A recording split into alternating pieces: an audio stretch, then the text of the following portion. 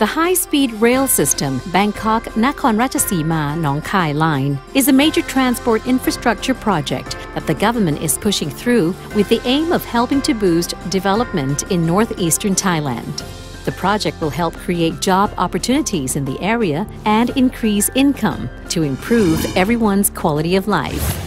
The new train system will also enhance Thailand's capacity as the transport and trading hub of the ASEAN Economic Community and build national economic stability and sustainability.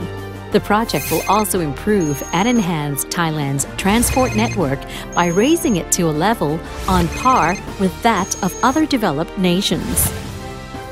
In pursuit of this, the Ministry of Transport, represented by the Office of the Transport and Traffic Policy and Planning, or OTP, and in cooperation with the State Railway of Thailand, has developed a definitive design and carried out a feasibility and environmental impact study to obtain people's opinion and to reach an agreement on the plan. The track for the high-speed rail link from Bangkok to Nakhon Ratchasima will run through economically important provinces in the central and northeastern regions. The OTP has had 4 types of substructure designs. These are 1. Ground level track, 2. Elevated track,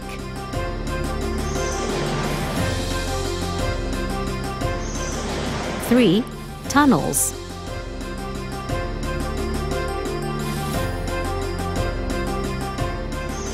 4. Land bridges. The OTP is keen to link the high-speed rail system with the double-track system to transport passengers to and from all important parallel economic cities of the northeastern region. Starting from Bang Sue Station in Bangkok, the line will share the track with the Northern Line to Chiang Mai, passing Don Mueang and Ayutthaya, until it reaches Ban Pachi Junction, from where it heads to Saraburi Station, which is located at the Klong Preo Reservoir. The track is elevated across downtown Saraburi and then runs to Kang Khoi and Map Kabao stations before entering a tunnel cut through a limestone mountain and onto Muok Lek. From Muok Lek, the track will be elevated to cross a hill until it reaches Pak Chong Station, which is located on Ratchapasaduk land in Nong Sarai subdistrict. From Nong Sarai, the track will run along the bank of the Lam Takong Reservoir using elevated track alternating with tunnels where the line passes through mountains.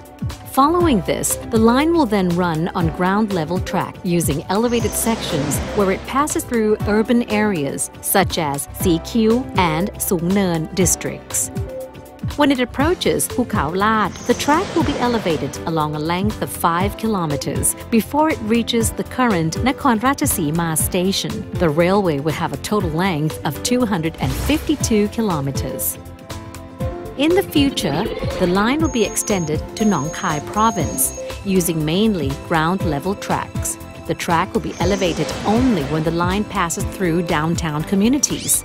Khon Kaen, Udon Thani, and Nong Khai stations will be on this line.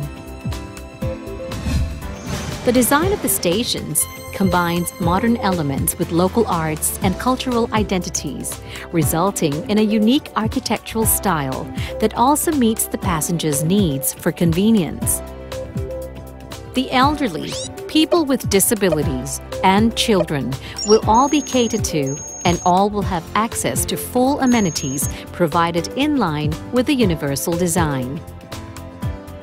Moreover, to fulfill the needs of tourists who have a modern lifestyle and travelers who like to shop and chill out, scenic landscaped areas will be provided at each station. Passengers will be able to relax in a lounge, visit a restaurant or cafe, or enjoy shopping at booths offering a wide array of OTOP products.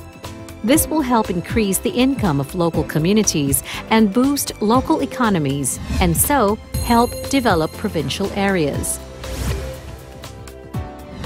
With regard to safety and traffic problems at level crossings, barriers will be installed on either side of the track, and 6 types of crossings have been developed to meet the needs of local people for the 99 crossings.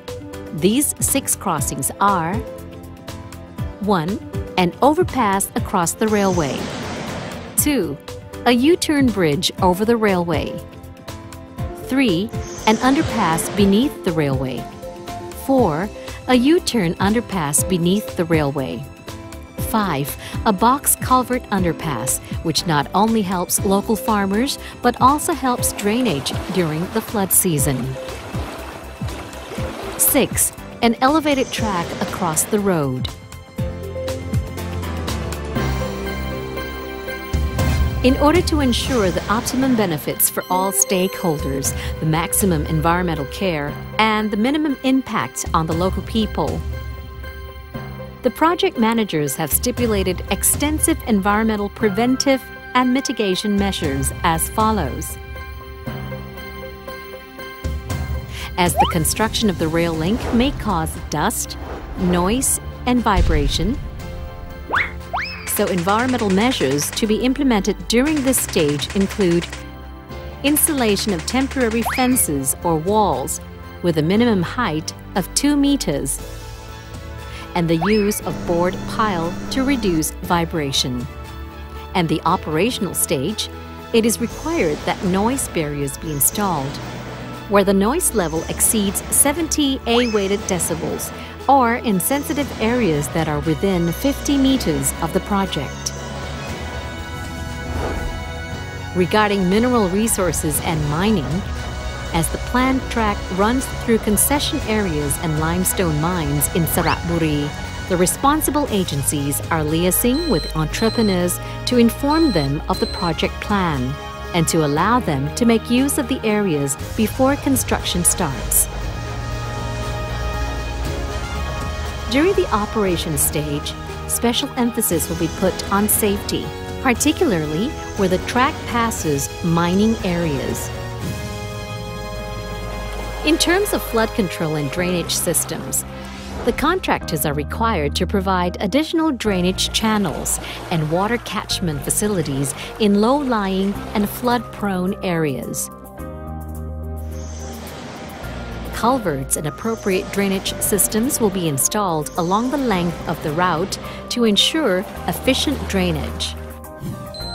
To address the issue of community disruption, underpasses, overpasses, and pedestrian bridges will be provided at appropriate locations and in accordance with the needs of local communities. Regarding land title acquisition and compensation, most of the project construction areas will be in existing rights of way. But it may still be necessary to purchase land in some locations.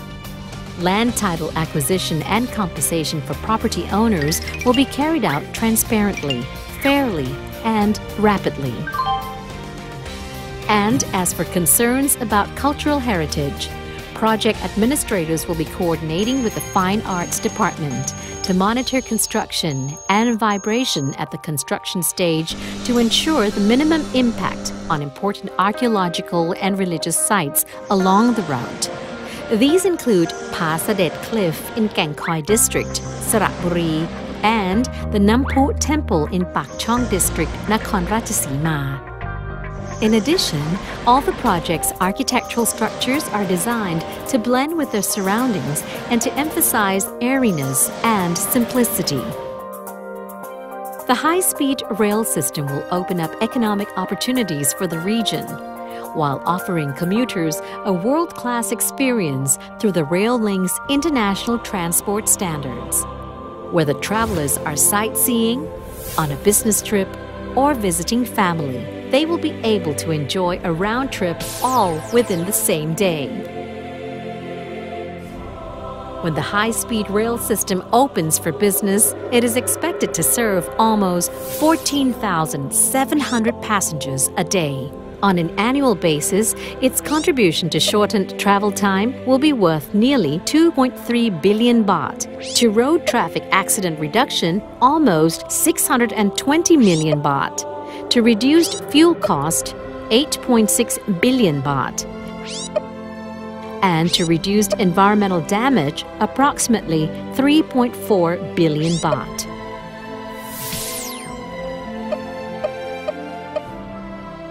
Based on economic feasibility analyses, the new rail network is expected to produce an economic internal rate of return of 14.04%, provide a cost-benefit ratio of 1.58 and a net present value of more than 76 billion baht.